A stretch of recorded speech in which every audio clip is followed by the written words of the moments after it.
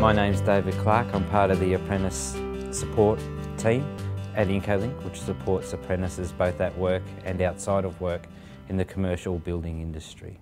So it's my job to go out into TAFEs and present the suicide prevention program. The main aim of the LifeCare program is to reduce the incidence of suicide in young men, particularly young men in the building and construction industry. Because 4 times more males than females commit suicide each year in Australia, and the most prominent category are young males aged 15 to 24, which is generally the age group of first-year apprentices. The LifeCare program came about a number of years ago after a major piece of research that Incolink conducted, which was looking at the major risk factors, the issues faced by young men in the construction industry. Well, the LifeCare program started in 2007. We asked a couple of TAFEs if they would be interested in letting us come in and run a few. I wasn't aware. I'd come from a domestic background in the trade, so I was just really astounded at the things that they and the sort of services they offered, such as counselling, advice to kids. It was terrific. What generally happens is we run a 2 to 2.5 hour session with apprentices within the TAFE colleges, where we go through a whole range of the potential risk factors that are around for apprentices, and we address each of those in turn and subsequently discuss the supports that are out there if those apprentices were facing any of those issues. You know, show a bit of a movie. There's some fantastic little film clips that they've got to show the boys. There's a bit of wit, a bit of humour, but they're very engaging, and that's why we like to get Incolink to come in, because they do engage with our boys really well. It's about involving the apprentices in this learning. We use a narrative therapy approach. We encourage the apprentices to tell their own stories.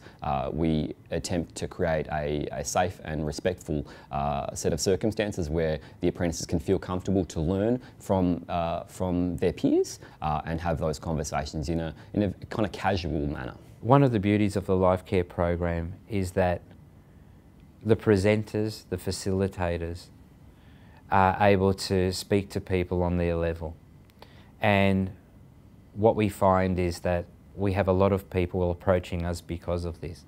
Well, they come in, they talk to the boys about drug and alcohol use and so forth, and they're real about it. That's the thing that I like about it. They're real blokes. They're coming in, they're telling a real story. They're not fudging things over. They're not saying everything will be okay. They're letting kids really know what are the consequences of their actions. From time to time, we may need to get some specialist intervention. So we refer the young person onto drug and alcohol workers.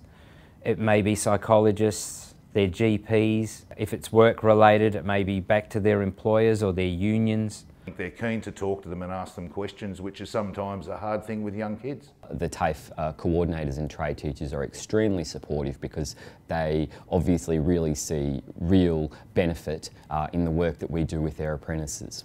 Well, I know that they're out on the field, you know, they can be called to the building sites. Apart from our TAFE, they're at every other TAFE, I think in the 17 TAFEs around Melbourne. The LifeCare program is statewide. We know that there is a great need rurally for these programs. Look, personally, I think the information we provide is crucial, and it's certainly an important program that we do. Well, I know a few guys that have had a few issues, and with a bit of help along there, they seem to be back on track.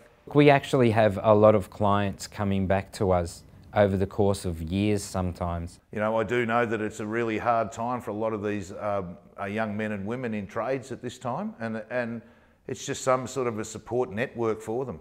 I do think Incolink, in a sense though, it's more probably aligned towards the tradesman person. They've got a little bit more understanding of the young tradie guys.